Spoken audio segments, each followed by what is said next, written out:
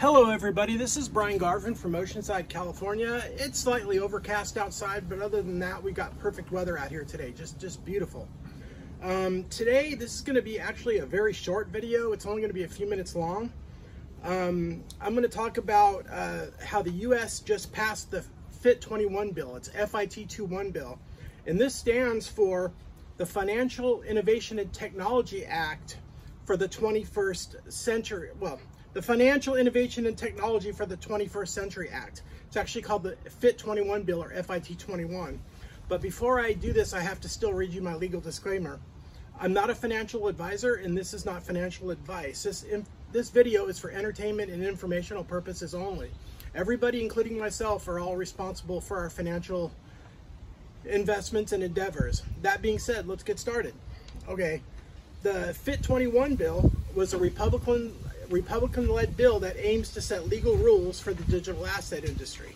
This new bill will take power away from the SEC, or the Security and Exchange Commission, and transfer it to the Commodity Futures and Trading Commission, or CFTC, to oversee crypto assets, which are categorized as digital commodities. Now, this is great, but it's got some criticism to it. Y'all probably know Gary Gensler from the SEC. He wasn't too happy with this bill passing. He claimed it would put digital asset investors at immeasurable risk due to the creation of new gaps in regulations. Also, President Joe Biden wasn't happy with it either. He said he disapproves this bill. However, he doesn't seem to have any plans to veto it. So I'm pretty sure the bill's going to stay in effect. This is another small win for the crypto industry, and what I've noticed is just about everything is going in the way of crypto. Basically, the Coinbase lawsuit with the SEC, I think Coinbase, it has an edge on that right now, and the Ethereum ETF that's going to be improved in May. I think there's a better chance of it getting approved now than it was just a couple weeks ago.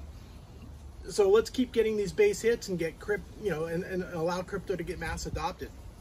So it was just a short video to let you know about the Financial Innovation and Technology Bill for the 21st century. So just, in case you didn't know, now you know. So I just gave you a little bit of alpha. But what I wanted to let you know was on the next video, I'm going to be discussing a one-of-a-kind stock play, the one that only comes up about once in a decade. It's no different than being on the ground floor of Amazon, Netflix, Uber, Lyft, Nvidia, Microsoft, or Apple. All of us, I'm sure, missed those plays. If you're watching this video, you probably missed it. I know I missed all of them.